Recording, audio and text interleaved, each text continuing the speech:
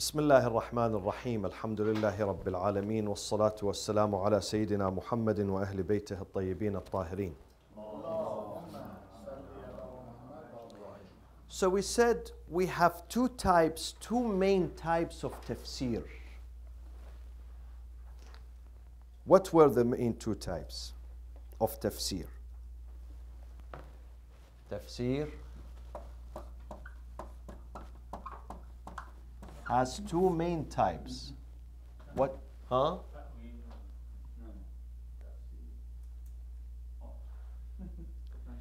One is chronicle, tartibi.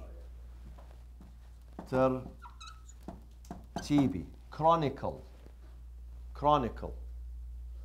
They take the Quran. What do we mean by chronicle?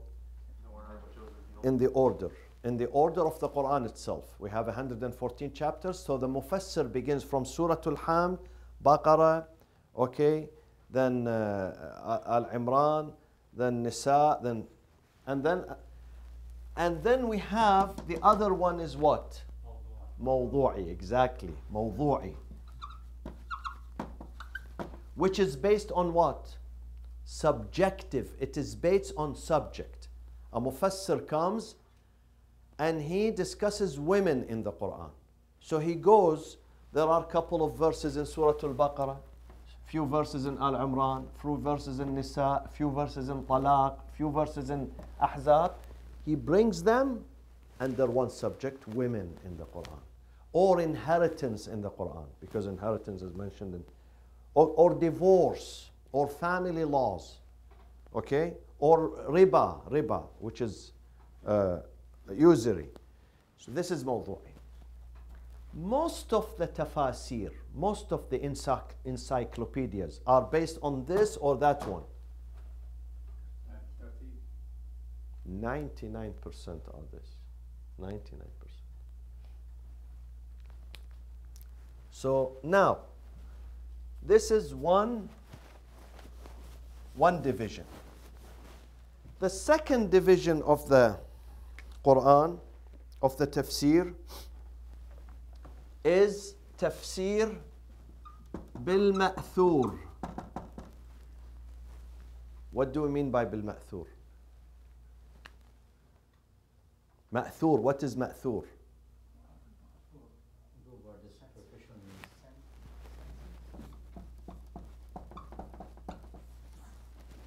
Texts. And the text, what are the texts here? Quran and Hadith. Texts are number one, Quran. So he uses the Quran to explain the Quran. Second, Hadith. He uses the Hadith to explain the Quran. The third is what? We said there is a third degree. Qawlu Sahabi. He uses the tradition of the Sahaba, not the Prophet, the Sahaba. And then after the Sahaba, he uses the tradition of whom? This is the fourth, Tabi'een, the second generation. So this is Ma'thur. Versus what? Ma'thur versus what? Do you remember?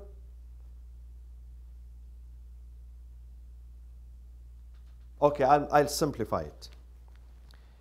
The Mufassir, the exegist, who wants to explain the Quran for us, one group of them, they use only the Quran and the Hadith to tell us the meaning of the Quran, based only on the Quran, Hadith, or the Sahaba, or Ahlul Bayt. But there is another group who incorporate what? Aql, ijtihadi. So Ma'thur, this is ijtihad. This is ijtihadi. Reasoning based on, okay? And then this is type number one, this is type number two, and we have type number three, which is what? Huh? Exactly, a combination.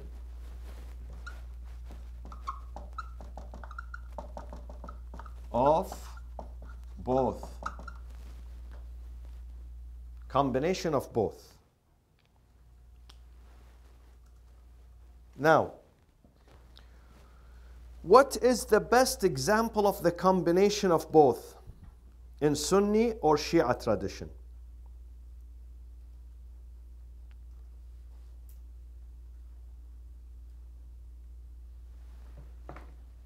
In the Shia tradition, Majma'ul Bayan.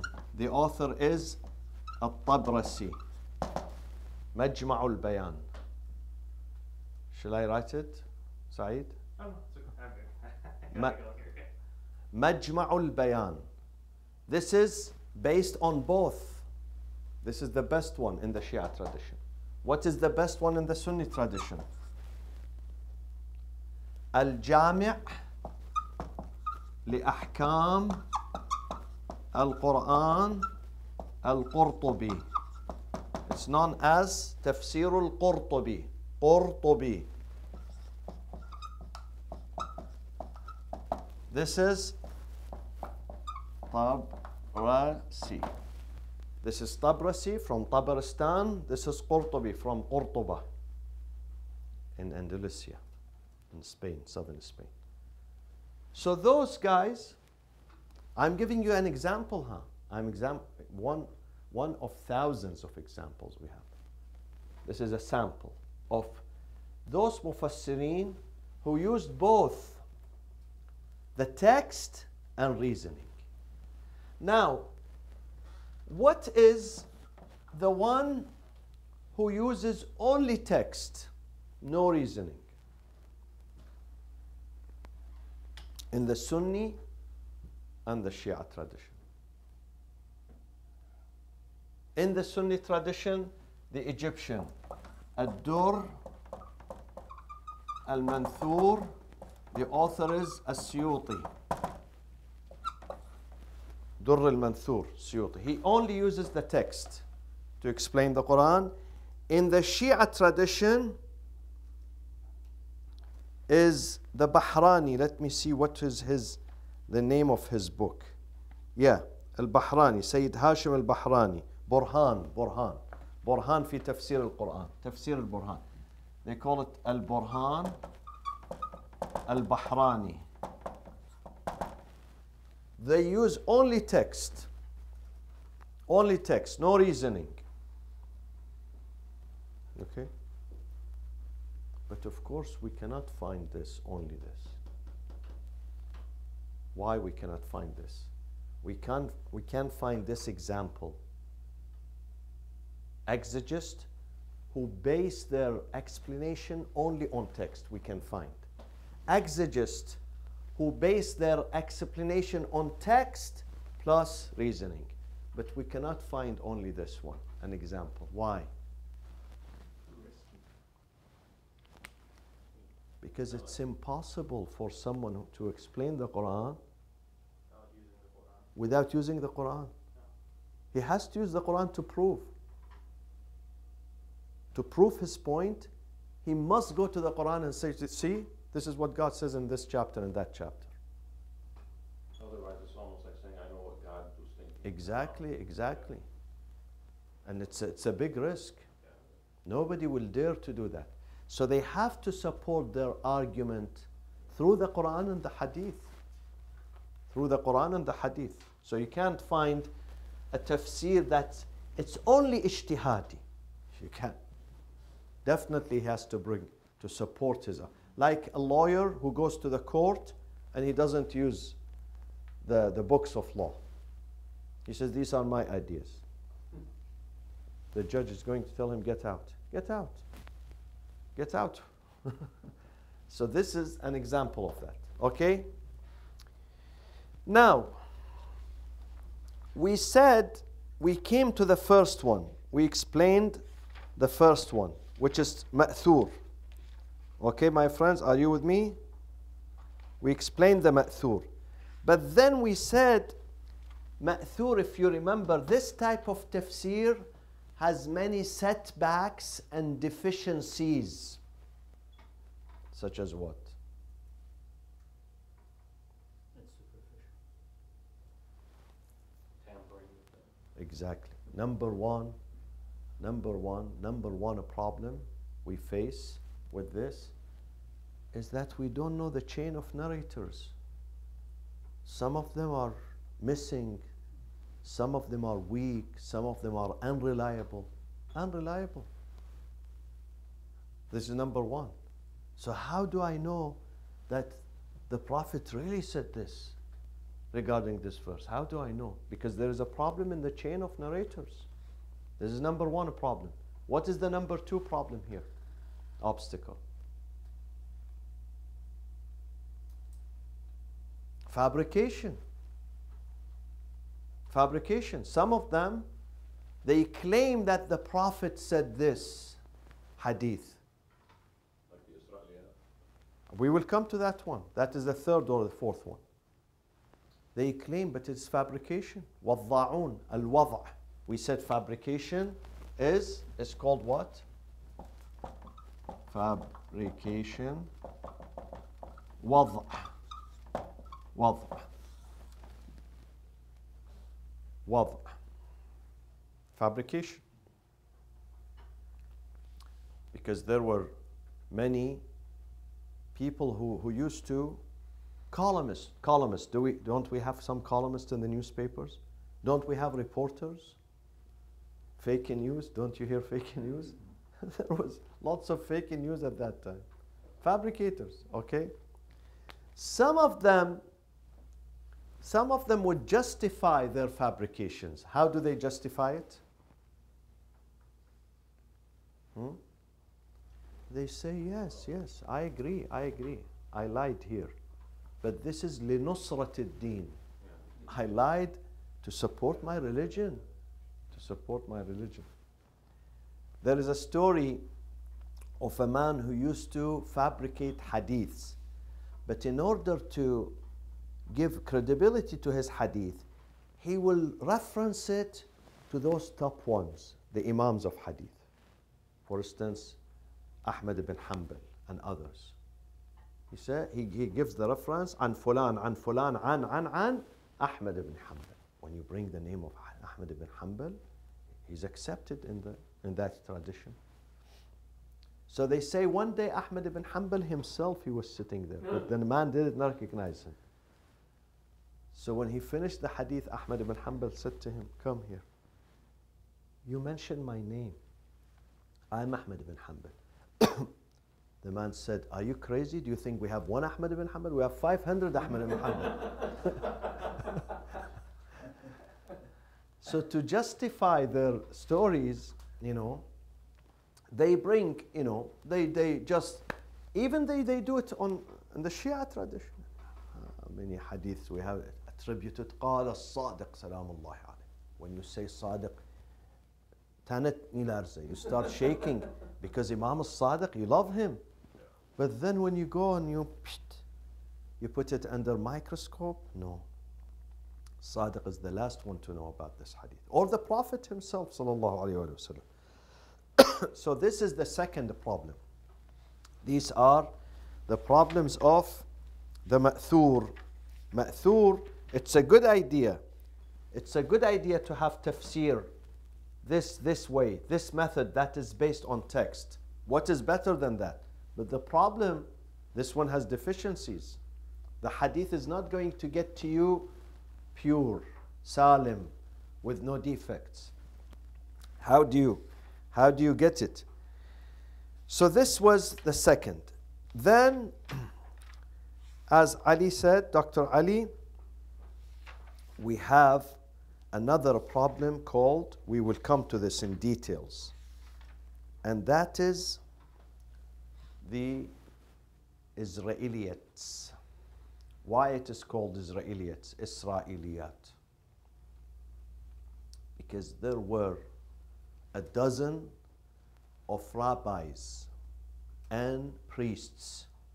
Some of them were Jewish rabbis, some of them were Christian priests who converted to Islam in Medina. Medina was a multi-religious society. There were Jews, there were Christians, and then after that the Muslims. And there were some atheists, some pagans. So some of those people converted to Islam. The top-notch leaders. And they had some agendas. As some Muslims they converted to Islam and they had agendas. They became Muslims, okay? They were not Christians or Jews. They were pagans. They accepted Islam because they had some agendas. Even now. So those created a huge problem. And they started importing their own literature, their own texts, their own books into the Islamic heritage. And some of these stories, some of these narrations were appealing. It's like Hollywood movies. People would sit and listen to them. And those rabbis or priests, they used to be called qassasun. What is qassas? Qassas is singular. What does qassas mean? Storyteller. Qassas. Okay? Storyteller. And the storyteller is talented, you know. It's like an actor today. An actor is as a talented person. He grabs your attention. Qassas. Okay? Storyteller. And they will bring their stories. And you know, in their heritage, they have plenty of myths and superstitions. Plenty. The first incident that took place where those storytellers penetrated Islamic circles and Islamic mosques happened during the reign of the second caliph.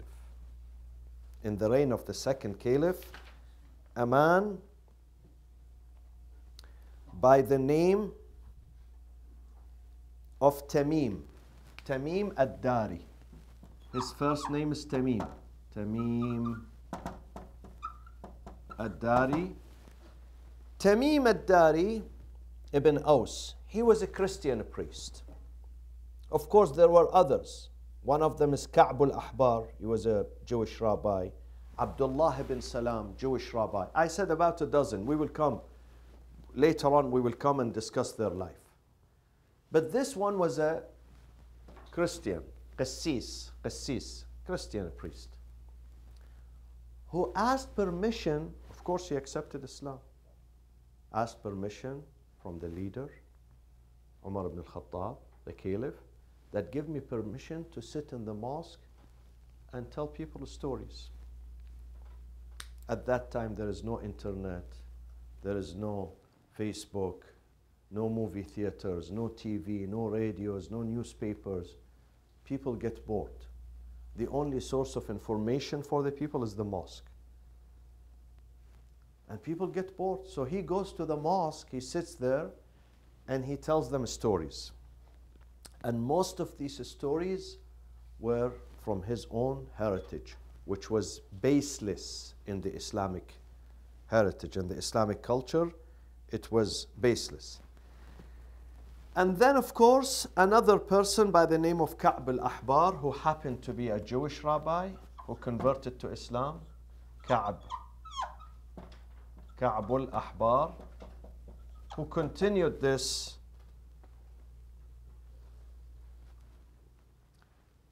tradition. So it started at the time of Umar ibn al-Khattab. It got bigger and bigger, expanded this business of storytelling. At the time of Umar, there was one person. During the reign of Uthman, they started to grow. It becomes a very flourishing business, mashallah. People gather around them, listen to them. So the numbers started to increase. And then it reached its peak at the time of whom? Muawiyah. Imam Ali, when he came, he banned them. No storytelling. We have the Quran, we have the Hadith. Don't bring me superstitions from here and there. If you want to speak about the Hadith, ahlan wa sahlan. If you want to speak about the Quran, you are most welcome. But don't bring me stories from your heritage. Okay? And brainwash people with them. So Imam Ali had a very strict policy. No superstitions. We have this problem today, you know. Some of our fuqaha are very wise. Not only wise, but they have some sort of leverage and some sort of respect among the people. So they don't allow superstitions.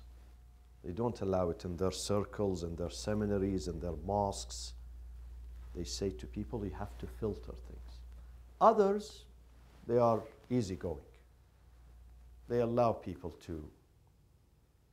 We read in the story of some of our maraja that some of them, you know, they invite speakers, khatib, to speak on occasions. The wafat of our imams, the birthdays of our imams, other religious occasions, other religious events.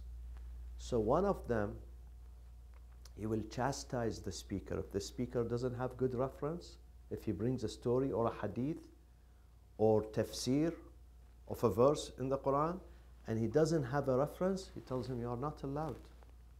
You are not allowed to say these things. Come down. Or in front of people, he asks him, where did you bring this from? Where's your source? Don't tell me I heard it from my mother or my father or, you know. You have to have, قُلْ هَاتُوا بُرْهَانَكُمْ. So some of the maraja' they really had. Imam Ali, he said, no way I can allow those storytellers to come and in the name of entertainment, in the name of keeping people busy, they speak nonsense. But then it flourished after Uthman. Many of them traveled to Syria. Many of those storytellers, who are about 12 or 15 of them, the well-known, who had agendas, well-known. They traveled to Syria during the time of Muawiyah. And Muawiyah, his aim was to keep the people busy with superstitions, busy. Why? Because he wanted to enjoy the ruling. When people have time to think about politics and their ruler and the corruption, then the ruler would not be safe. People are going to question him.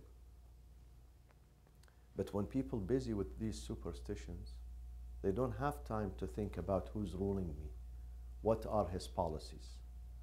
Exactly the difference between the West and the Muslim countries. Of course, not all people in the West. Many people in the West, they just here just to eat, drink, and sleep. Okay? They don't even think about who's ruling and what are the policies. But in our countries, most of the governments, they keep people busy with some folklores, you know, some ceremonies. Just keep them busy. Let them do latmiya 24/7, 24, believe me. Wallahi, they want people to do latmiya. Let them get busy with latmiya so I can enjoy my time. This is the problem. This is the problem. We get sidetracked with something that is minor, okay? We put our energy, our focus, our battle, our debates over things that are useless. And we forget about the main issues. The main issues. So the hakim, the ruler, his aim is to keep people enjoy. You know, in the Gulf states, you know how they keep their people busy? The entire nation from A to Z. Busy with what? Soccer. Believe me, the season of, you know, football and soccer, you see the entire government, the king, the Waliul Ahad, the whole, they go and watch it. Everyone is speaking about the game today. Even women, even old women in their 80s, they watch soccer. Believe me, soccer games, they watch it and they comment on it and they support this game, they support that one, they are, and people are busy. 99.9% of the nation is busy about the results of today's game. And they want people to be busy with this. So you don't discuss politics, you don't discuss economics, You don't discuss corruption. You don't say, where is my money? Where is my budget? Where is the budget of the country? They keep them busy with these things. This is exactly what Muawiyah did. Muawiyah would invite storytellers. He would furnish them, provide them with money. Go keep people busy with these superstitions. Keep them busy. Let people enjoy these free Indian movies, you know. And this is how he was ruling. Ironically, Ka'b al-Ahbar was a person who brainwashed some of the companions. They were enchanted by him. Some of those companions, Abdullah ibn Umar, the son of the second caliph, the son of the second caliph, Sahabi, he's Sahaba, Abdullah ibn Umar ibn Khattab. Okay? Abdullah ibn Amr ibn al-As. Amr ibn al-As, his son, Abdullah. Abu Hurairah. Those people, they gathered around some of those. Tamim, Ka'ab, Abdullah ibn Salam. They get the stories from them and then they pass them. They pass them to the masses, to the people. So the reference, and then they attribute the hadith to the Prophet. They get the hadith from those guys. As an example, Abu Hurairah, he would listen to Ka'b. And then he goes in the villages, he goes outside and he says, سمعت رسول الله. He attributes the hadith to the Prophet. Of course, those guys would not only set hadiths against the Prophet, fabricates the hadith, and attribute it only to our Prophet. They would attribute hadiths to other prophets. Musa, Isa, Ibrahim said this, Ayyub said this, Sulaiman said this, Yaqub said this. So the Israelis are not only about Islamic heritage, it's about their own heritage too. Fabrications against their own prophets too. I think that's where the story of Nabi Musa running after the rock that took his Exactly. Yeah. And you find it in Sahih al-Bukhari. Yeah. They found ways, and now they are written in Sahih al-Bukhari. Can you imagine in Sahih al-Bukhari? He says a story about Musa, that God sent the angel of death to take his life. He came back losing one of his eyes. God said to him, what happened to your eyes, your face? What happened? He said, God, you sent me to someone who hates death. Look what he did to me. He punched me in my eyes. This is in Sahih al-Bukhari. Sahih al-Bukhari, can you imagine? Musa will do this? Yani ajib. So this is a problem. This is a problem that did exist even until now, believe me. Some of those speakers who go on Friday on the pulpits and they raise their voice, they scream, قال رسول الله. One of them is the day of Ashura. Day of Ashura. It's a day of big celebration, day of victory. God saved Noah from drowning. God saved Abraham from the fire. God saved Musa from the sea. God saved Isa. God did this, did this. All happened day of Ashura. So we have to fast and we have to celebrate. And do you know now, in North Africa, on the day of Ashura, it's a day of celebration. It's a day of dancing, day of festivities. A day they have someone called Baba Ashura. It's like the, what do they have here? Santa Claus. Santa Claus. And he brings gifts to the kids on the day of Ashura. And they have puddings, they have special sweets for these victories of the day of Ashura. Still people believe in that. The day of biggest tragedy, Banu Umayyah switched this 180 degrees, you know, so people do not even know what happened, the real story. They don't know. Did that come from this Israeli?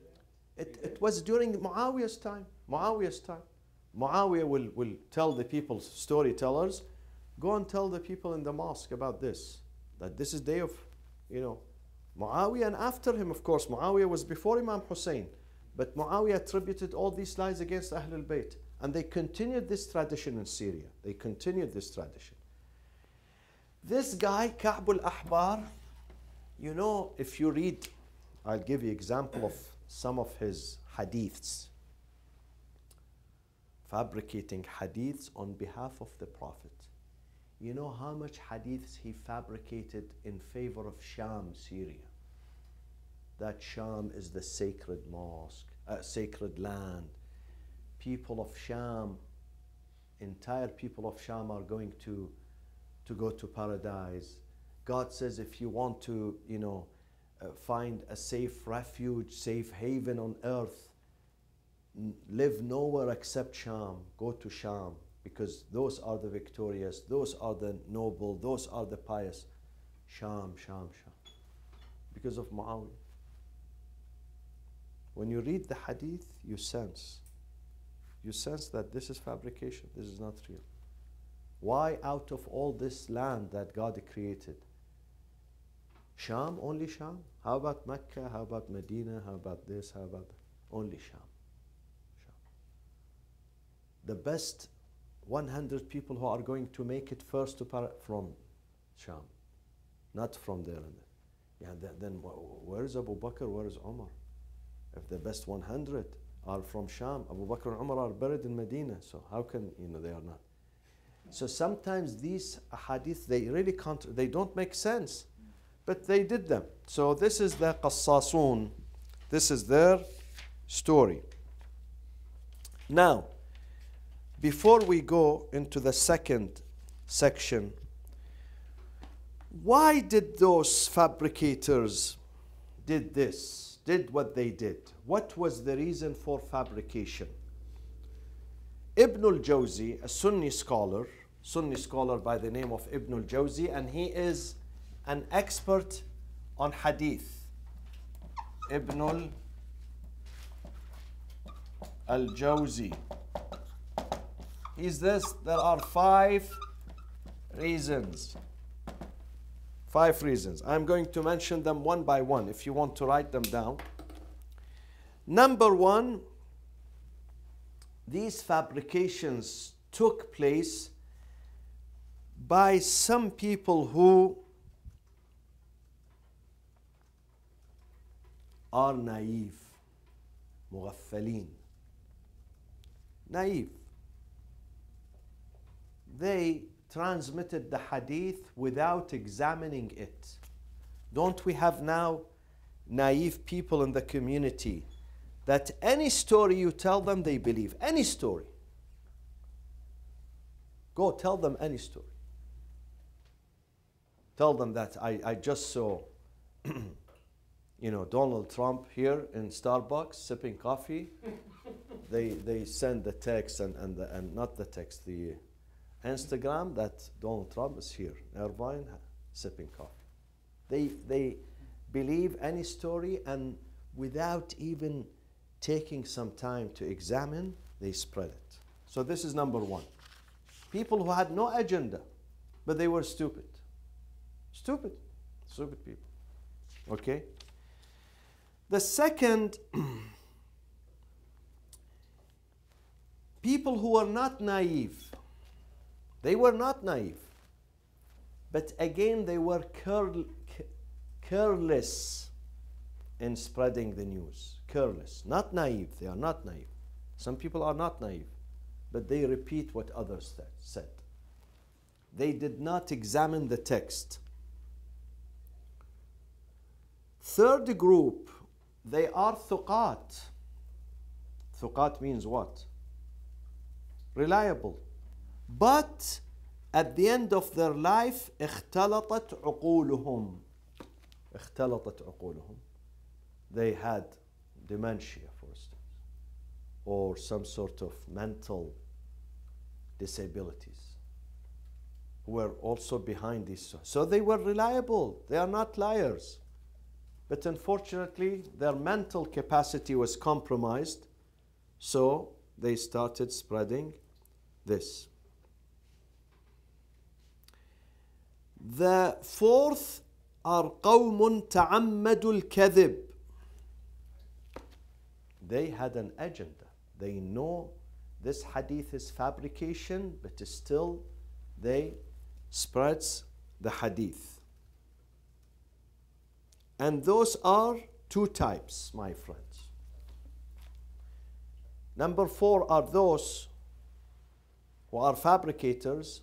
I know, and they know they are fabricating, but because they have what? An agenda. They advance their agenda.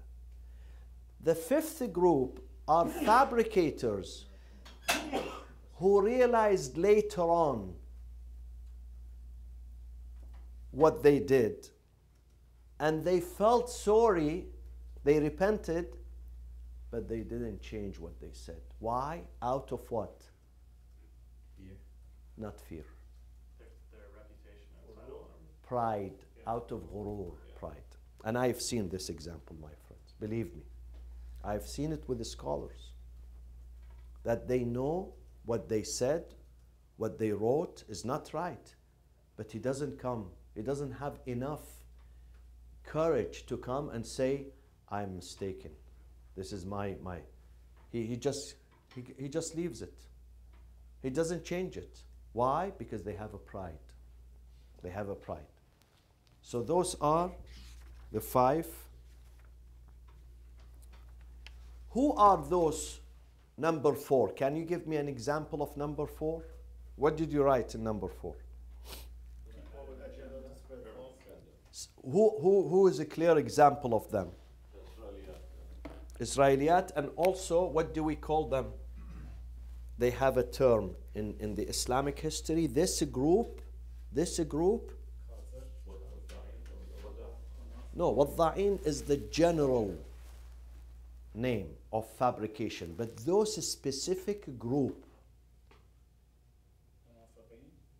Munafiqeen is also general, but specifically, I'm asking about specific term, specific theological term. We use it. They have a name.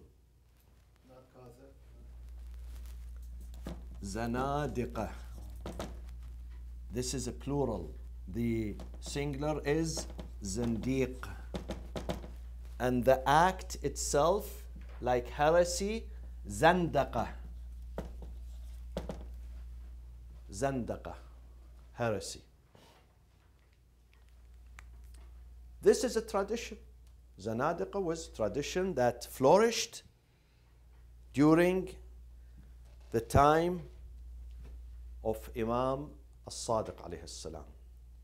Why at that time? Why? Because during the time of Imam as-Sadiq was the end of the Umayyad era and the emergence of the Abbasid era.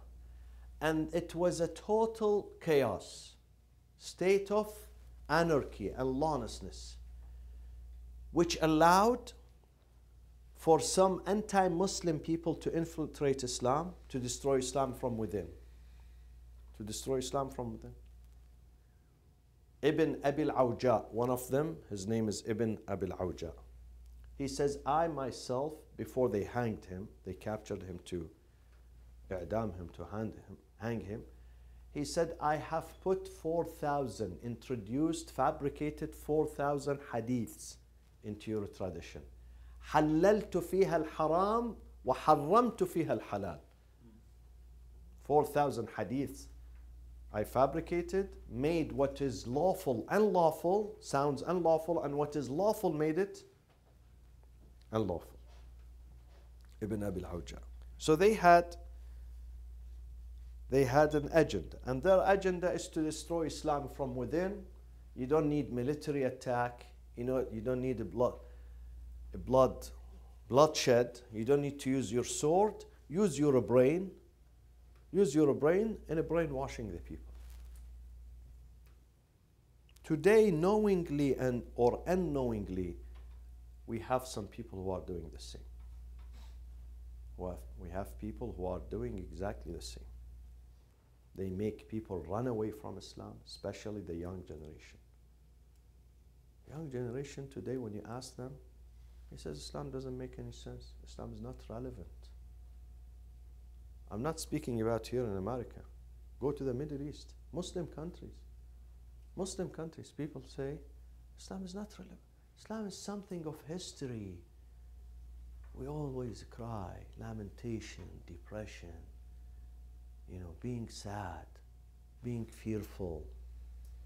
Islam didn't teach me to go forward, to move forward, did not encourage me, did not show me something positive.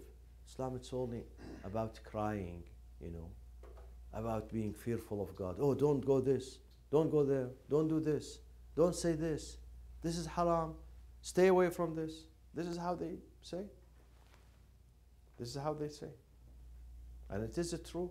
It is true. When you listen to some ulama, unfortunately, I say this with sadness in my heart, and some scholars, they take you 2,000 years back, not 1,400, 2,000 years back. You sit in his lecture, what does he have for today's society? Nothing. Superstitions, history, repeated history, boring history. People have listened to this 1,000 times in their life. He's not doing anything to solve society's problems. People go to the mosque to learn something, to get inspired, to get energized. Energized. I don't want you to take me back. I want you to take me forward. Help me. I have a problem with my business, with my life, with my direction, with my child, with my wife, with my family, with my partner. Show me the way. It's all about tears. I'm not against tears. Tears are helpful. But do we spend 365 days in tears, in mourning, in sadness, in criticizing others, in doing la'nat, la'nat, la'nat, la'nat? This year I was in Manchester for Muharram. And I really wanted to go to the procession of Ashura. But then the friends around me, they said, Sayyid, you will see things that you would not like, and you'll come back home disappointed. I said, what is it? They said, some probably 40, 50 of them, they take off their shirts and they start, chanting and beating their chests in the middle of the street. Middle of the street. Why do you do this? How? Show me one reason. How does this help Imam Hussein? How does this help the cause of the humanity? When you are hitting yourself in front of people who don't even know God, who God is. They don't know anything about religion. Are you attracting? If you want to do this, do it in your home. Shut the door in your mosque, in your community center. Shut the door. People who understand you, people who are, like-minded, do it, but not in front of foreigners who's going to ask, well, what's going on? Believe me, people were laughing. I saw clips. People were watching and laughing. What's going on? Are you serving Imam Hussein? Processions has to do with knowledge, with enlightenment, with sharing information with people. When you do this, now this is the least. In other places, they do even worse. They cut themselves, because I love Imam Hussein. But you are not doing justice to him. So, this is a debate that we have. Is Islam really a religion of inspiration, solutions? How can I show Islam to others? I just came back this morning from Colombia, South America. I left after Friday prayers. I came this early morning. And I had a speech there. Saturday night, I had a speech. 90% who were there, Catholic sitting there. Many of them came to me after, and they said, we like your, though you are Muslim, but you spoke what we feel in our hearts. It makes sense. So, but unfortunately, when they listen to others, this is not the case. This is not the case. We don't have the power. We don't have the art of attracting others to religion. We don't have it. This is why we are losing. We are losing many of our young generation. They don't worship. They don't go to a mosque. Because it's not, the mosque for them is part of the past, not the future. And unless you convince the people, especially the young generation, that Islam is the religion of the future, not just the past. Past is the past. We can't do anything about it. It's about the future. استجيبوا لله وللرسول إذا دعاكم لما يحييكم. Respond to God and His apostle when they invite you to the things of the future, things that bring you life. But it's really sad. It's really, really sad what we see. So these are the reasons for, wow. Does it go fast, or I feel it fast, or? Yeah.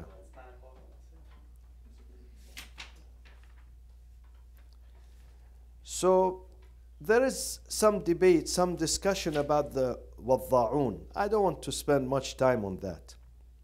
But they, both the Sunni tradition and the Shia Imami tradition, the school of Sahaba and the school of Ahlul Bayt, both they wrote books on the names and the characters of those well-known fabricators, wadda'in.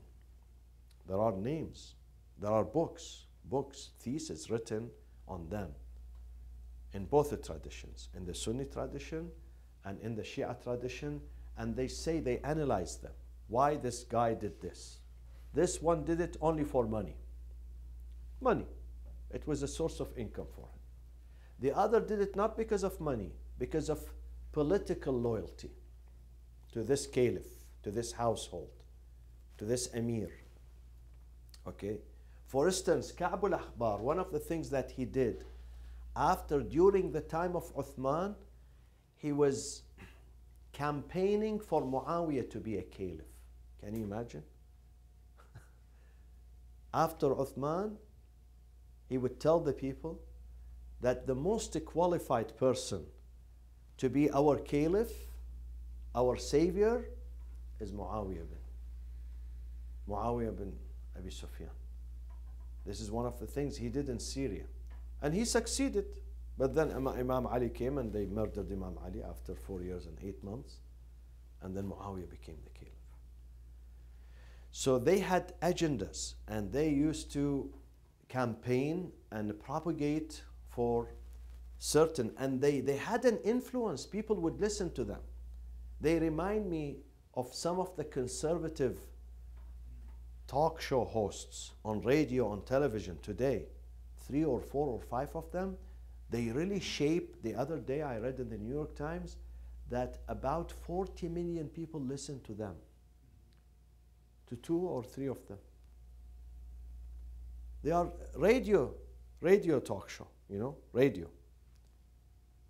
Those hosts, 40 people listen. 40 people is a huge number. 40 people, they determine the future of the government. They listen to them. They listen to their, nonsense, and they agree with them, and they really shape the public opinion. They really shape the public opinion. People listen to them. And this is exactly what happened during the time of Muawiyah. And people say, why Muawiyah was victorious? For the same reasons that our president is victorious. He wins the election, and he's going to be the next president too. They have this huge machine of disinformation, propaganda, and people listen. People listen. So tomorrow, inshallah, we will continue on this subject, and inshallah. Sallallahu wa sallam ala Sayyidina Muhammad wa ahli baytihi at-tayyibin at-tahirin.